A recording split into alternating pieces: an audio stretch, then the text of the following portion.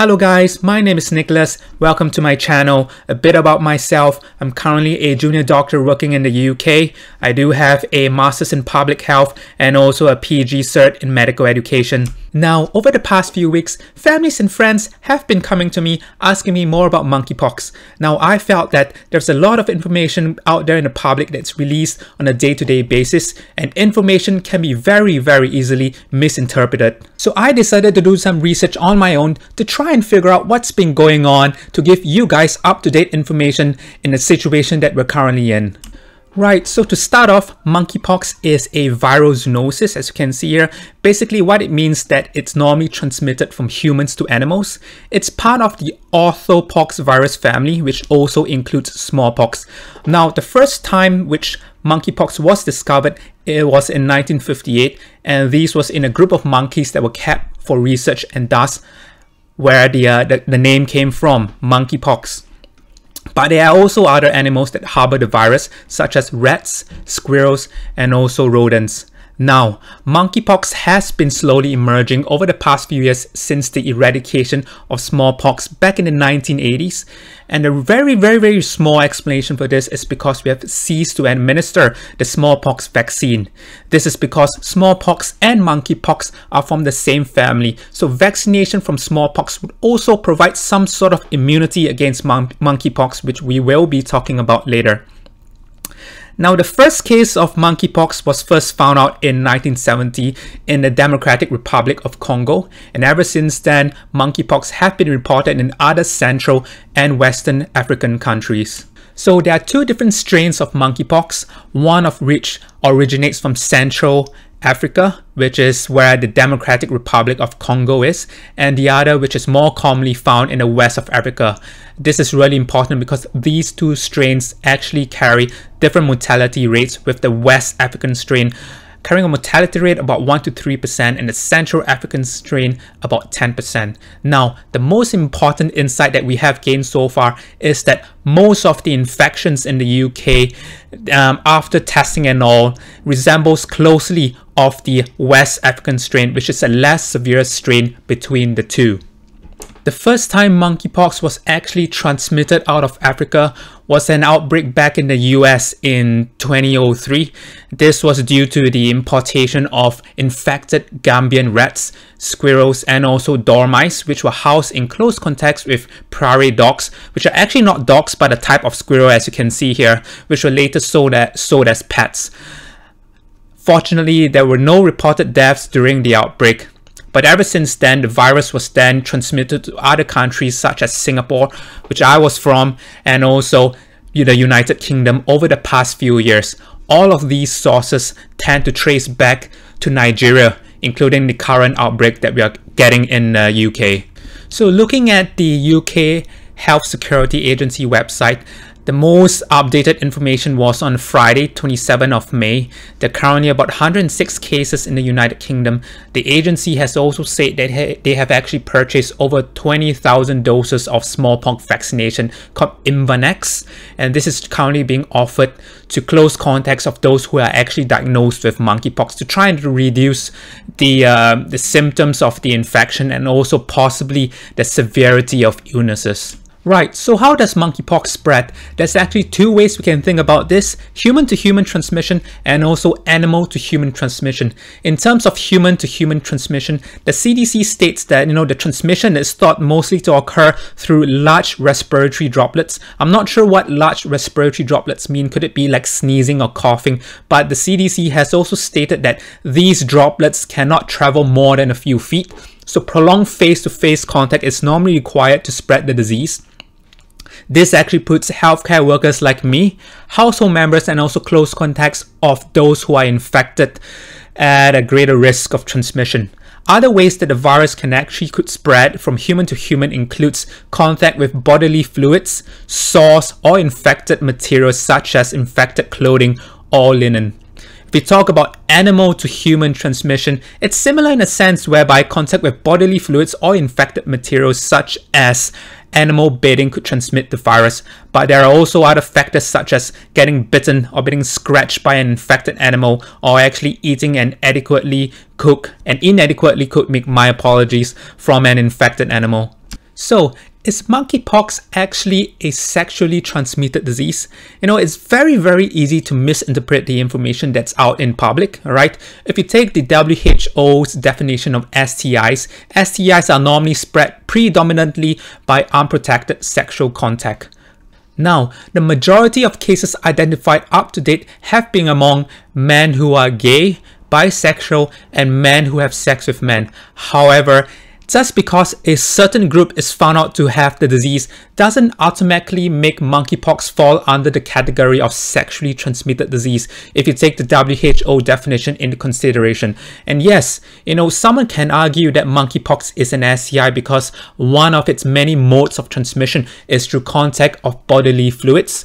But in this point in time, it doesn't really fit the criteria of a sexually transmitted infection, especially when there are other modes of transmission, including animal to human transmission. The BBC has actually posted a really good article on the potential stigma that monkeypox can actually give in certain communities. We're not really sure why monkeypox has a higher incidence in people in these communities, but guys, I urge you, please do not put a label or stigmatize them, because monkeypox can infect just about anyone. The risk of stigmatization in society is stopping those people from seeking help when they actually need it. So how contagious is monkeypox? Some of you might be thinking, is this going to be the next COVID? Now, it's very hard to say because we're still in the early stages of figuring out what's been going on. However, a good number to look at is the R0 value. The R0 value, also known as the basic reproductive number, in simple terms, basically describes how many people each infected person would transmit the virus on average. To give a rough comparison, back when COVID first came out, the CDC published a paper estimating the R0 in China, and turns out to be about an R0 of 5.7. Now, the bulletin in WHO also posted an article back in 2020 theoretically trying to predict the R0 value for monkeypox using data collected in Africa, and it turns out to be 2.13. So just by looking at the numbers, monkeypox could potentially be less infectious than COVID-19, but who knows? Time will actually tell. So what are the signs and symptoms of monkeypox? The incubation period of monkeypox is thought to be about 7 to 14 days, but it can actually range up to 5 to 21 days. Incubation period being basically the time from infection to the infected individual starting to show some symptoms. Now, monkeypox generally start off with general symptoms such as fever, headache, muscle aches, a bit of fatigue, and exhaustion. So the main difference between monkeypox and smallpox is that it was observed that monkeypox causes lymph node swelling. Now, the common areas for lymph node swelling involves just below the chin here, and in the neck, the front, and the back here, sometimes in the axilla, and also in the groin. Right, so back to the slides here. Rashes in monkeypox would normally start developing up to 3 days after the start of the first symptoms. It could be earlier at times. Normally it starts from the face and then it spreads down to the rest of the body, such as the torso, the hands, and also the feet. Now the rash starts off as what we call a macule, which is basically a flat lesion on the skin. It then evolves to a papule, which looks something like these, which are slightly raised lesion. It then forms a vesicle, which looks like a very small blister with clear fluid in it. It would then form a pustule. So you can see here, it's like fluid filled, but it's a bit yellowish in color. The lesions would then resolve, such as these, and then scab up. Let's talk a bit about treatment. So monkeypox is a self-limiting disease. Self-limiting in a sense where it would resolve itself without any treatment. So it takes about 2 to 4 weeks to run its course before it starts clearing out. So mainstay of treatment is supportive, such as giving medicine for the itch, the pain, or some fluids to replace the electrolytes from vomiting or diarrhea, and so on. In terms of vaccination, there is the Jynneos vaccine, which is also known as the infamune or Imvanex. Whatever the name is, it's the same thing.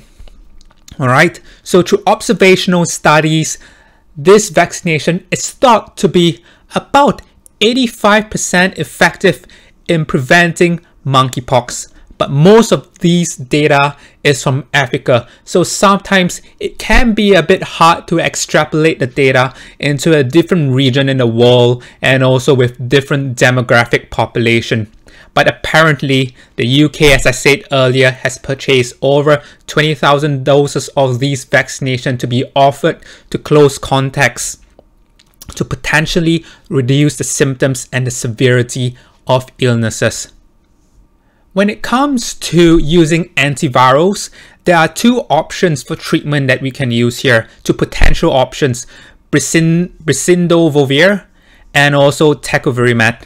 So these antivirals were initially licensed for treatment of smallpox in case of a bioterrorism event. Now, the theory here in using these antivirals is because smallpox and monkeypox come from the same family of virus. So these antiviruses would hopefully be somewhat helpful in treating monkeypox, even though neither of these drugs have been studied in any human efficacy trials. There is a paper published in the Lancet Journal of Infectious Diseases just recently on the 24th of May describing the management of 7 cases of monkeypox that was in the UK between 2018 and 2021. Now, I will not dive into the technicalities of the paper, but the key takeaways for the public to know is that all of these 7 patients made full recovery. Now, it's really important to note that these patients were young, all right? All of them were below the age of 50. I think there was one pediatric patient which was less than 2 years of age. And also, they did not have significant medical issues. So these are young and healthy patients. Now, 3 of these patients were treated with the antiviral brincidofovir, but all 3 of them actually developed some issues with the liver enzymes, leading to early cessation of the therapy. One patient was actually treated with tecovirimat for about 2 weeks, and he doesn't seem to have any side effects or any significant side effects from the medication. The paper then concluded that more studies have to be done to further understand the effectiveness of these antivirals to treat monkeypox. Basically, what they're trying to say here is there is insufficient information out there to explain the effectiveness of these antivirals in treating monkeypox, and we need to do further studies to try and figure out what's more effective. Now, some closing thoughts here. It's very hard to determine the nature of cause of the monkeypox because there is still a lot of uncertainty out there and a lot of questions that has yet to be answered. The purpose of my video here today is to educate you guys based on the evidence and facts which I have found online. Now, lots of information are going to be released on a day-to-day basis, and evidence will be changing from a day-to-day to a week-to-week basis. It's really important that you guys to fact check these evidence or fact check these claims before making any assumptions. Just a disclaimer here, I'm not an infectious disease expert, nor have I actually seen a real case of monkeypox in my career, or have I actually managed a case of monkeypox. But the information that I have been giving you here today is backed up by evidence, and I'll post those links down below for you guys to have a quick read to educate yourselves. Now, if you guys felt that this video is really helpful for you, please leave a like so that the video can actually reach out to more audience and to help educate the rest of the public out there. If you like what I do, please support me by giving me a subscribe. If not, enjoy your day, stay safe, and peace out.